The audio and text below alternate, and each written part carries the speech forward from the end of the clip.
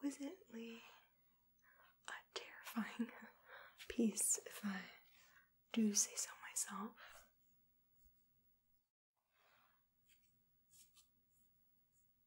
I'm so honored to be the one to catalog you and test if you're too cursed or just cursed enough to be on display.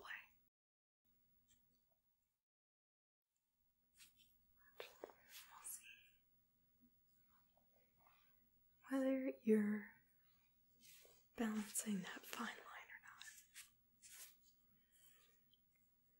Oh, come in, Catherine, come in. You have all the supplies okay? Yeah, I see that. Excellent, thank you. I would usually do this myself, but the boss wants it to be 2 people doing some of the cataloging and other work, since we're working with a possibly very potentially dangerous and cursed item. So, yeah. Well, thank you. I appreciate you working alongside me for this part at least. As you can see, I've just brought them out now. I took off the cage just before you got in here, so yeah, so you see I put a special barrier, salt, the certain symbols for protection for us. Yeah, we should be fine. I noticed some people said this object really gave them the heebie-jeebies. Very scientific term there. But I don't know.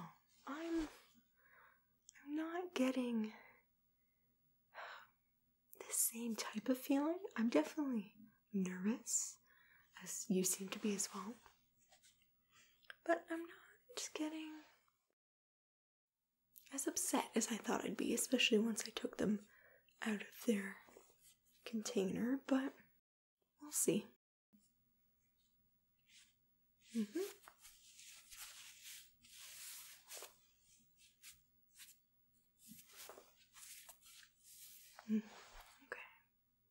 What are your first impressions with them?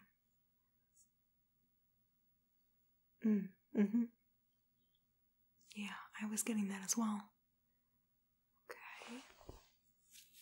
I agree.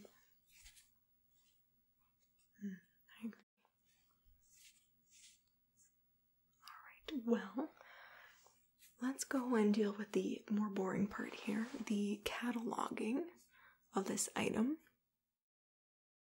What did they collect in the file so far?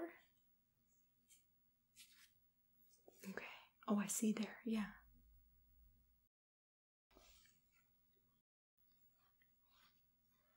Of course, so we're gonna need to get more measurements, okay?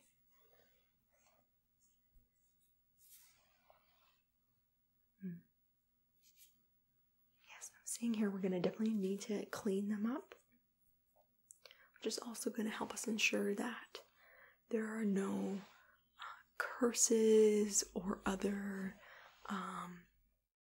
symbols or works of magic that are going to not be visible immediately, especially with this layer of dust and dirt around them. Do we know how long they were in that person's attic for? Okay. Upwards of 35 years, I see. I can't quite tell the date or era of this item, but we might be able to figure it out.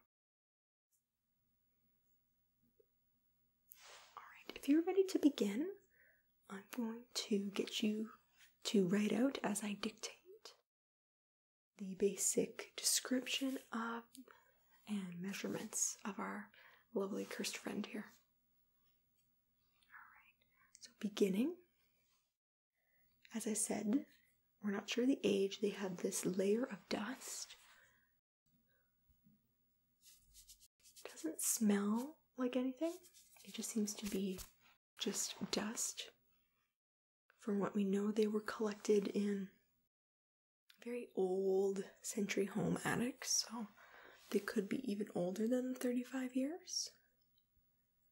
But they have the typical dust and things on them. They have this very fragile appearance to them. So I'm very gently touching them with my gloves here, ensuring there's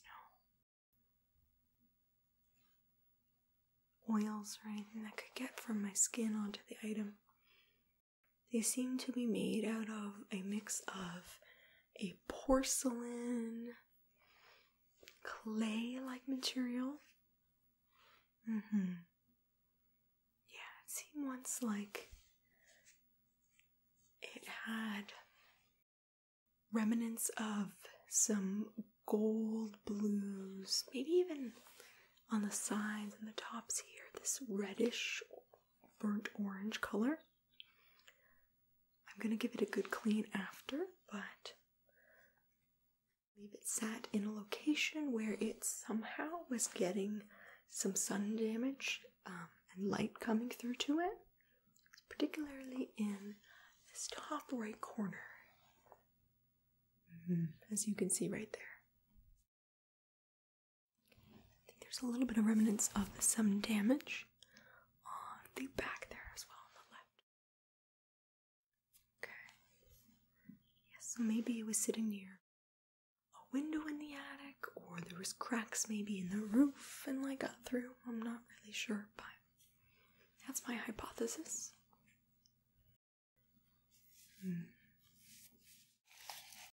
Do some quick measurements. Height is about 11.3 inches to the T. Width is about 9.1. It's very close to 9 inches in width. Depth is going to be about 10, exactly 10 inches. And it's slightly different actually on either side. It seems to be a little bit warped. It's about a 9.7 in depth on this left side. So that measurement there, there, good.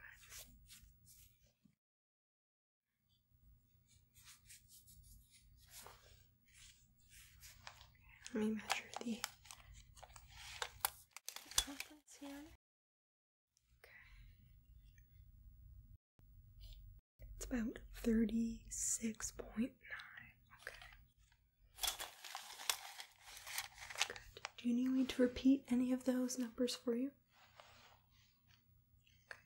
Okay. Yes, I can measure the height one more time for you. Yep, the 11 point.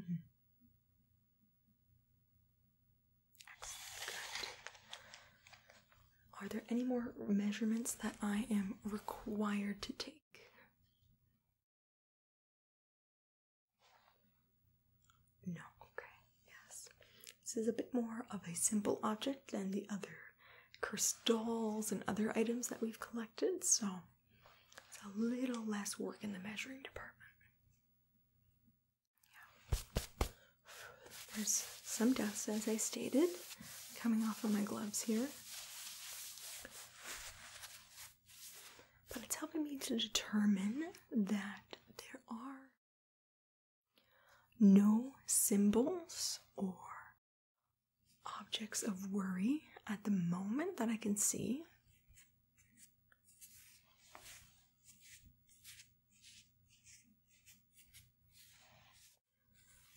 But that will have to be fully finalized and determined once I do a deep clean of the object.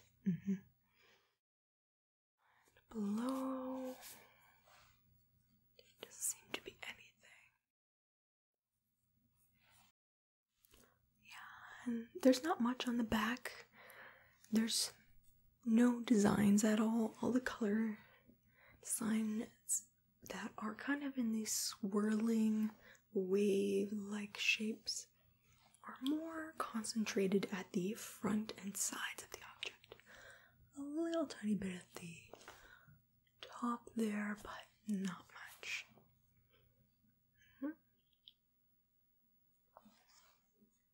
What else do we need to complete in terms of the paperwork there?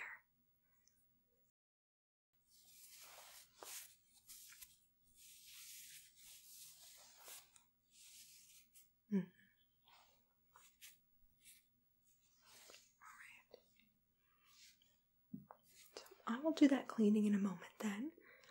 If you have no further questions and things that we need to write down at the moment, I'll let you go. Yeah, it's not a worry. I'm not too worried about this item. If I feel like I'm in danger, I will contact you again. Alright, thank you so much for your help, Catherine. Alright, cheers. Okay. It is just you and me. Now, I think in terms of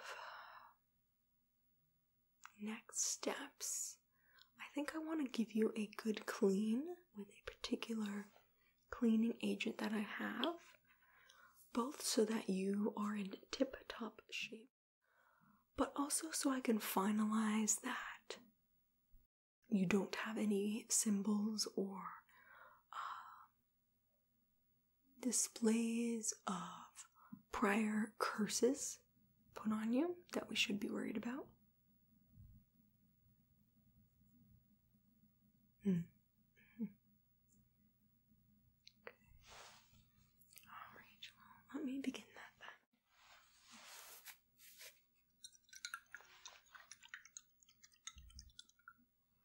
So, I have here this very blue but effective liquid that is a mix of a cleaning solution that is safe for extremely old objects, as well as it is mixed with some lovely holy water. That's just going to help neutralize any sigils, markings that may come to life as I'm cleaning you up a little bit more. It's going to give me a little bit more protection.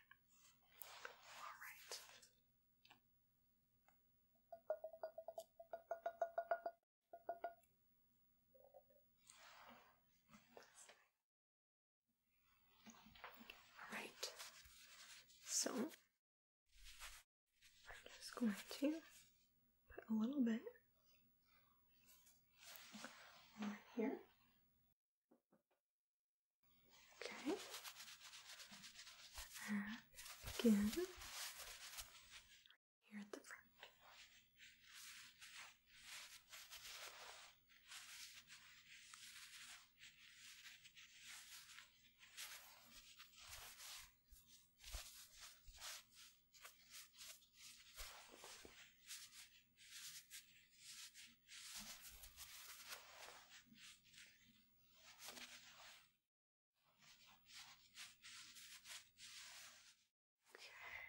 Oh, you're looking much brighter, much clearer.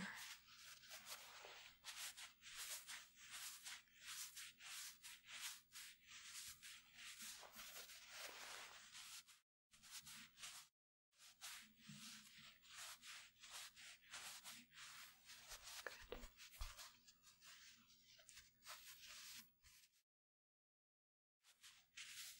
Grab a little bit more.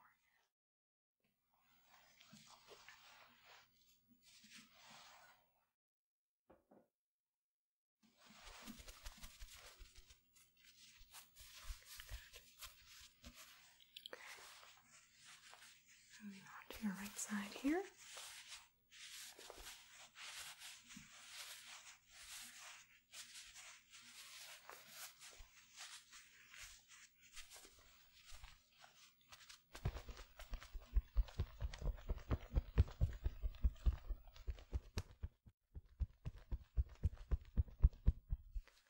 Good.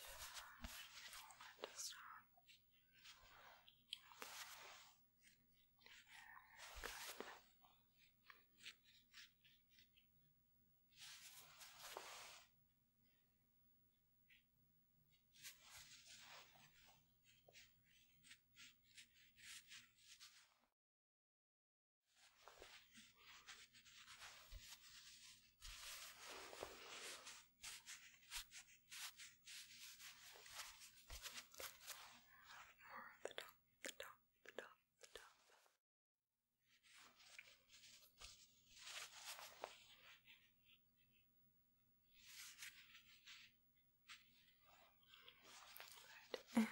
find the left side here.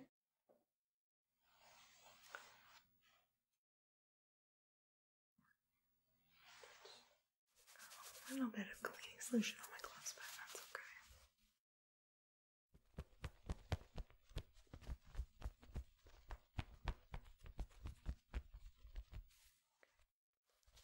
Left side here. Back as well. Just a little bit.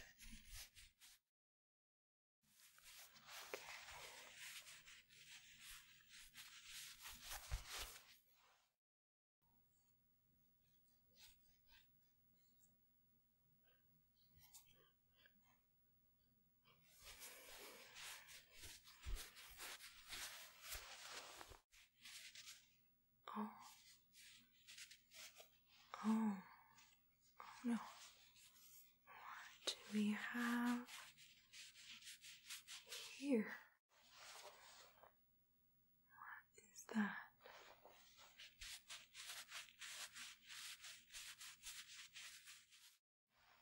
Okay,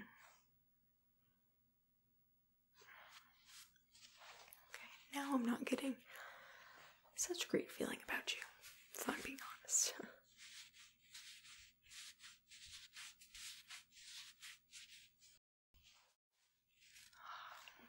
That looks like a sigil to me.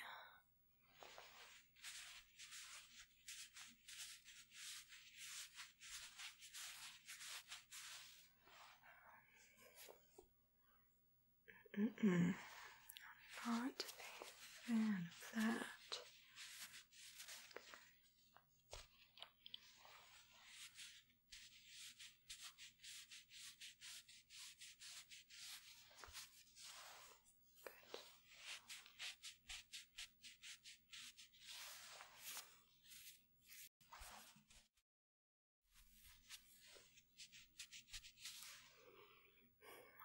I need to get some notes on it. Well, you do seem to be hiding some secrets here. There's only one sigil. It's kind of on your left to left front side here that I missed upon initial inspection of you. I need to probably take a sketch of this. This goes around the front there. Okay.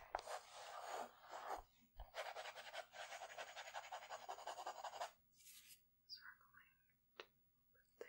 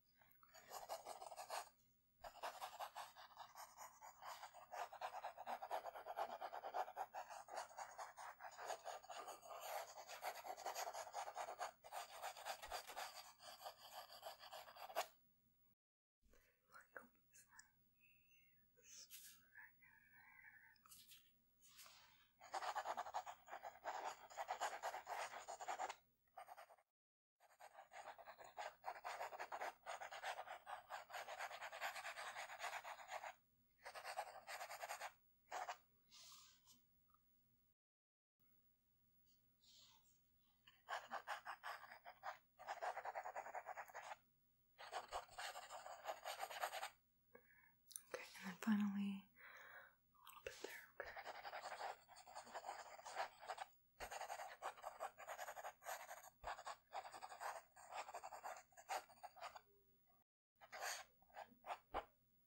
Okay, so comparing the sigil on to what I've drawn here, just lost a little bit there. Okay. that. Good. Okay. Well, I have never seen this type of sigil before. It is remnant and similar to of a very, very old object that we have in our back storage that is extremely cursed. It's got many of a variety of symbols to the one on you here, though not the exact same. I'm gonna have to send this off to be analyzed further by some of our staff. Maybe our experts will have seen this symbol before, but take no personal offense to it. But after finding this, I don't know, I don't feel so sure now if I should be putting you right into display at our museum at the moment. You're a little bit suspect. I'll look back at your file to see what others have said about you when first discovering you here.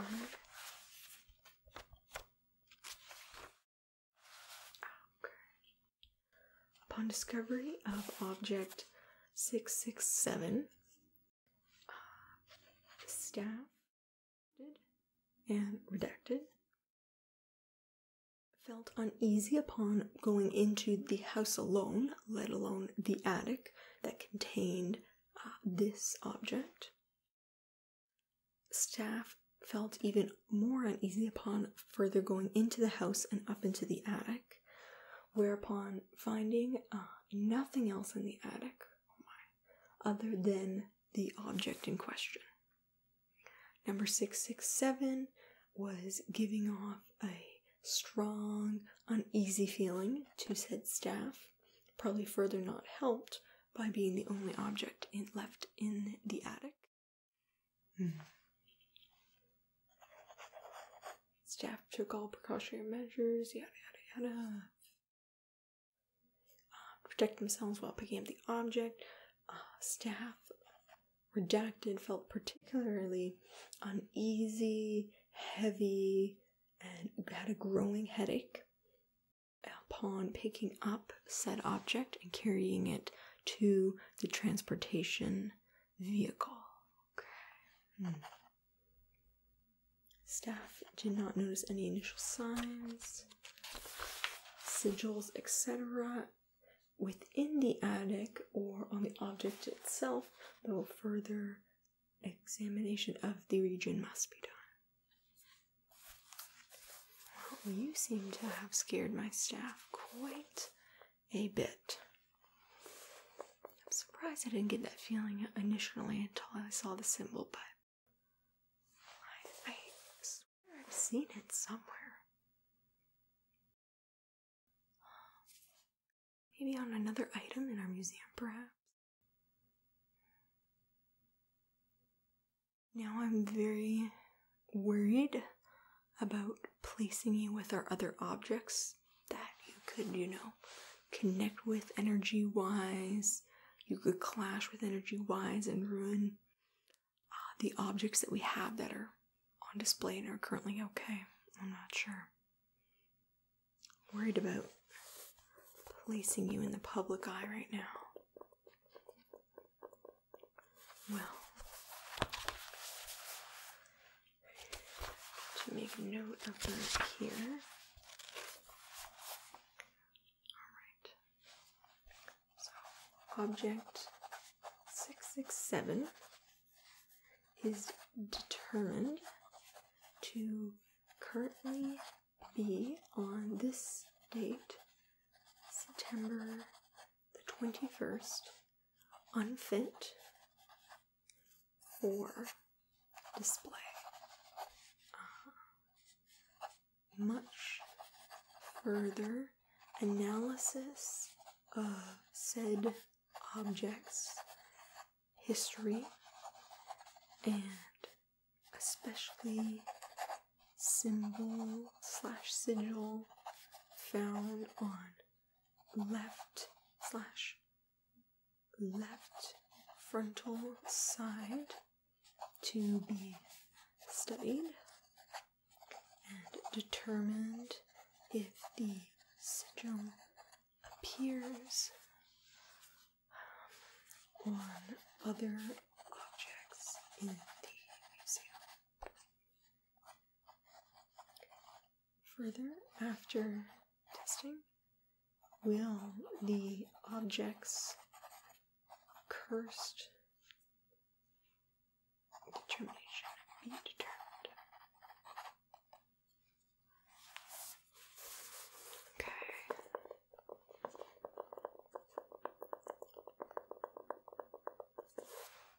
Well, yeah, I'm sorry, my dear, but I think we're gonna have to keep you in holding for a little bit longer in the back where we can more strongly protect you and protect others from you. At least until we can test your cursed levels and see at what level of cursed you are and how dangerous you could be to my staff, myself, or the public. I'm sorry, but it has to be done. Well, we're gonna wrap you up, put you back in your safe storage zone for now, and then we'll pull you out in a couple days and we're gonna figure out what we're gonna do next. Alright? Don't take it personally. I just want to, again, if you can be put on display, ensure that we figure out what this symbol right here is. Alright, well, we'll see you in a couple days, and just take it easy in there. Alright, closing you up. See you soon.